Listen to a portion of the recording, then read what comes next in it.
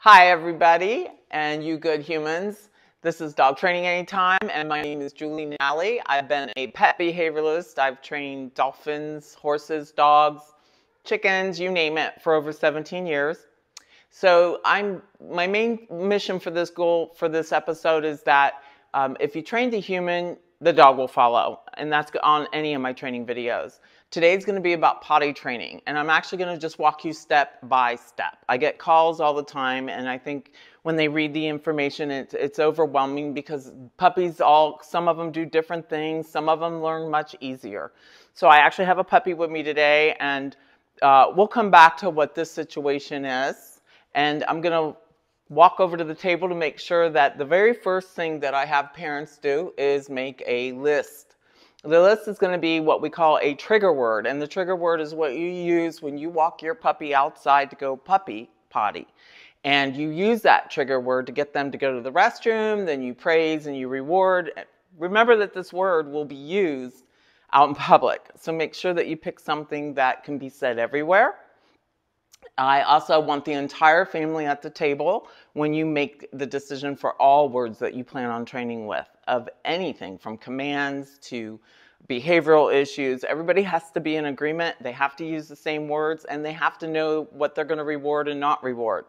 The other thing on my list as we get ready to go see what they're doing is that they have to have a calendar. I want you to put up a calendar, and everyone who's working with the puppy will actually mark on there what their success was, what time they took the dog out. So for me, potty training is almost in the beginning every hour. That's really hard for parents to understand.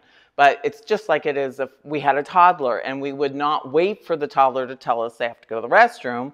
We have to know that they've got to go and start teaching them what we want. So let's walk over to the table.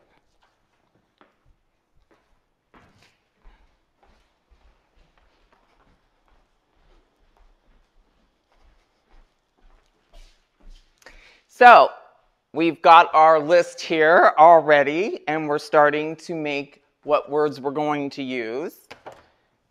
We also have Dog Training Anytime's book, and the page that we're going to be working on is page 10, which is potty training. Actually, all the way up to page 10, I recommend making sure that you've actually read and looked at. So let's go visit our puppy, Bear. Now, here's the setup. I have a crate that fits the size of a puppy so that it's really important, and you can come closer and if you have to. It's really important that it's not bigger than the puppy, where they can get up, walk all the way back to the back, and go to the restroom. You also notice right now I have no blankets or towels, because if they can potty in that and then shove it in the corner, they will. Dogs are clean animals. In a pack, they love to stay clean. So in a den, which is what your crate will represent, all my notes are going to be where you can print them out on this channel. But I want you to understand, some parents get so upset thinking, well, they should be free. The crate is the most safest way to train your dog and keep your own sanity. So when you can't pay attention, this is where the puppy would go. If I'm on the phone and I can't pay attention, this is where the puppy would go. If I'm going to take a shower and I can't pay attention, this is where the puppy would go, because then I know where my dog's safe, can't chew anything up, and they have to hold themselves because they really don't want to go. Now remember, I take this puppy out every hour. Bear is only about 8 to 10 weeks old, is here for in-kennel training, and is a very young puppy, and the parents just couldn't do it right now. But normally, I wouldn't even have a dog this young for me to train. It would be in your home. And that's your job to understand that you're going to have somebody who can literally take this dog out every hour to at least every 2. And I've got the ages on the notes as well. But that's a guideline. Some dogs like us have to go much more than another human. And remember, at this point, they don't have the muscle control to hold. And I also control their sleeping time, meaning I'm in control of everything. I get them up. I don't wait. A lot of parents wait for this. They think the dog will signal. They don't know this yet. They would be in a pack of 8 to 10 brothers and sisters hanging out right now, and learning everything they need to know within their pack. We take them out of the pack, that puts them in such a different situation. So on top you can see I've already got chew toys. They're the appropriate ones, but if I had a dog that chewed up anything soft like this would not be in my toy box. That's not safe. A hard ball such as this one is awesome. This little guy is teething. Chewing is like 4 to 5 hours a day, and you have to have multiple things because these things are going to be, these toys, bones, treats are going to go inside the crate. But feeding, actual dinner and breakfast and water intake is all controlled in time, and we'll go over that. So the first thing we're going to do, as you see, I've already got a leash ready. I'm not going to carry the puppy. I only have a collar on the puppy, only because I'm home. If I was not home, this little puppy would not be in a crate with a collar on it, just for safety purpose. But I'd have everything ready for me to grab, put the leash on the collar. If I have to go down steps, I would carry. From the crate, we're going to walk right to the door. Let's go potty. So that's my trigger word, potty. Let's go potty. Let's go potty. Somebody new land there, huh? Let's go potty. And we walk all the way out the door. Let's go potty. Right to a chosen. Let's go. And remember, the leash work has to have already begun, too. I've worked days walking this little puppy on a leash.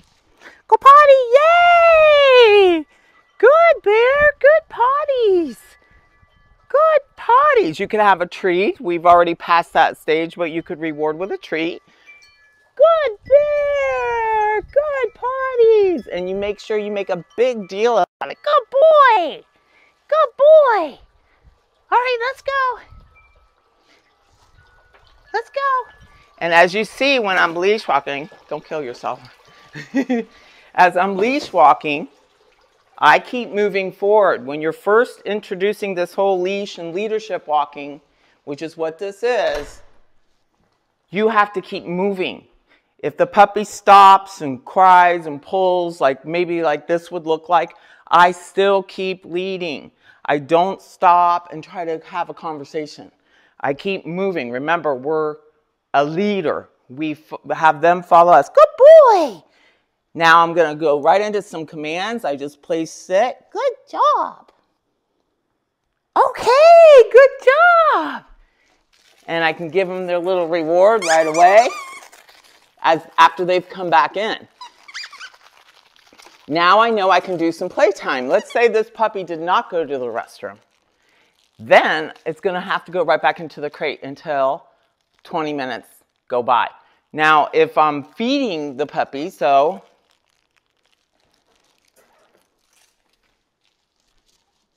I do not have that here. So let's say if I gave a bowl of food and water, how long would I wait until I take them out to go potty? Well, first off, I would never leave my dog alone. You've got to stay with the bowl, the water, the dog. You control that intake. Secondly, remember that then about 5 to 10 minutes. But again, I'd have this puppy on a leash collar. It goes everywhere with me unless it's in its crate.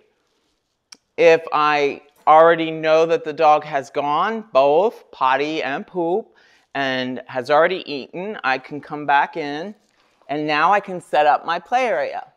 So just for safety, I still put a pee pad. Now, let's talk about pee pads. They are not potty trained. This is not to train a dog how to go potty. Too many parents think that when they call me. This is only to help prevent accidents on the floor. This would not teach a dog how to go outside and go potty. But it's great for when you put them in the playpen area that I'm getting ready to do. So you want to pick a safe spot for your crate. Sometimes you can put a blanket over it. That gives them more of a den feel. Stop.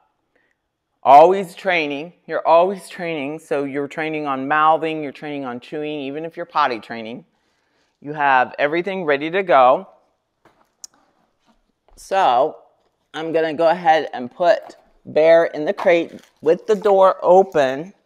Now remember, when I first, every day I do this. I give the puppies some time on their own. And every day I keep the crate open with the door. Now, normally this would circle all the way around, but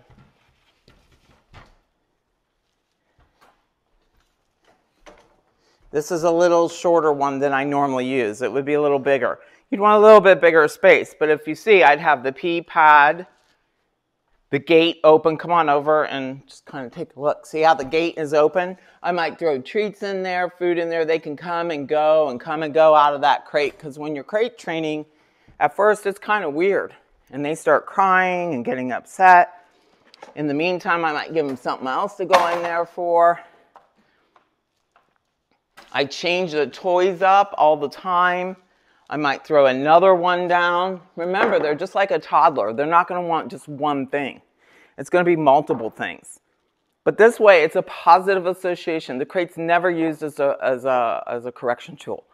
Now, while the puppy's doing this, I want to walk over and show you what the puppy might have done that's bad. So, typically what I find is that parents come over, they weren't paying attention, and they find a mistake. Oh, bad dog! And they take the dog and they put their nose in it. This is old school. If I had a toddler, this wouldn't be acceptable. And it wouldn't make any sense to this little dog that I'm trying to teach him not to do this. What they do learn is poop, pee, torn up items in the area, get me, and well, if you're in the room and I'm in the room as a dog and I get in trouble every time this is here, but it doesn't change, it doesn't train the actual behavior act. So I have to catch a puppy in the act of going to the restroom, not afterwards. If I come in and I find this and the dog's right there, I have to clean it up. If I can catch him in the moment, I'm going to interrupt it, drop something, nicely go over, grab him, go back outside and repeat the same thing with the trigger word, let's go potty, the reward afterwards, and control your environment better inside. So when I clean this up, what I recommend to all parents is do not just use a regular cleaning product.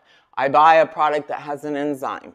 They have over 400 smelling little cells that can smell over 400 times what we can in the olfactory. So you want to make sure that you have whatever they've made as a mistake completely cleaned up, okay? So let's go ahead and go back and see what the puppy's doing.